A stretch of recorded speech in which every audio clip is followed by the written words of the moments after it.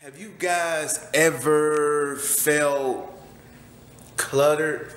You felt like you couldn't breathe. You felt like it was just too much stuff, too many things, just a lot of stuff going on in your life.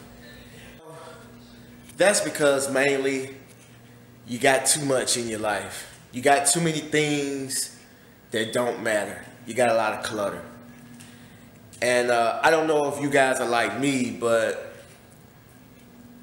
I like to keep things organized. But sometimes, in the midst of living life, everyday living, everyday struggles, just living your life, sometimes things do get a little cluttered. You don't have time to organize things. You're on the go all the time and things start to build up. Well, you gotta clean up. You can take my garage for example. It's very cluttered in here. As you can see, if I wanted to get my four-wheeler out of here, I'll have to move all of this out of the way. If I wanted to get in my car here, I don't drive it anyway, but if I wanted to get in it, I have to move all this stuff out the way. And it's just in my way, If you come in here, check out my storage room. It's a really small room. I mean, I got it packed with all kind of stuff. I got my pressure washer that I use for my car washing. You see my vac over here. And I got ladders and stuff in here. And it could be a whole lot more organized. There's a lot of stuff in here that are broken and I don't need them, that I could just simply throw away. But sometimes we hold on to things that we don't need. To things that we don't need in life because we're looking for validation, and we're looking for that validation, and I mean, it really doesn't matter. Like no one really can validate you.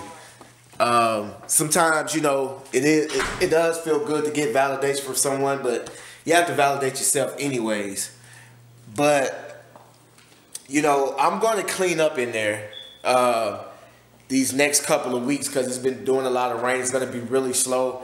I'm going to have jobs here and there, so in between jobs I'm going to be cleaning out my garage and just getting rid of the clutter.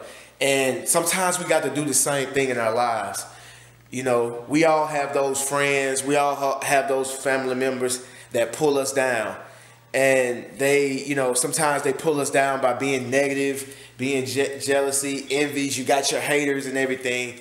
And get rid of those type of people. Get them out of your life. Just like I got to get rid of a lot of that stuff in my garage and clear up all that clutter so I can move around. So I can be able to get in and out of things. Same thing in life. You have to remove the clutter. Remove those fake friends. Remove those jealous friends. Remove those people that they can't help you at all. There's no reason to have them in your life. I'm pretty sure you can look through your cell phone and you got about 20 or 30 contacts that you do not need. As my friend Don Fawcett says, you got about 20 or 30 contacts you don't need. You look at your Facebook friends, over half those people you don't even know. So, you're just filling up space that can be used for something more important.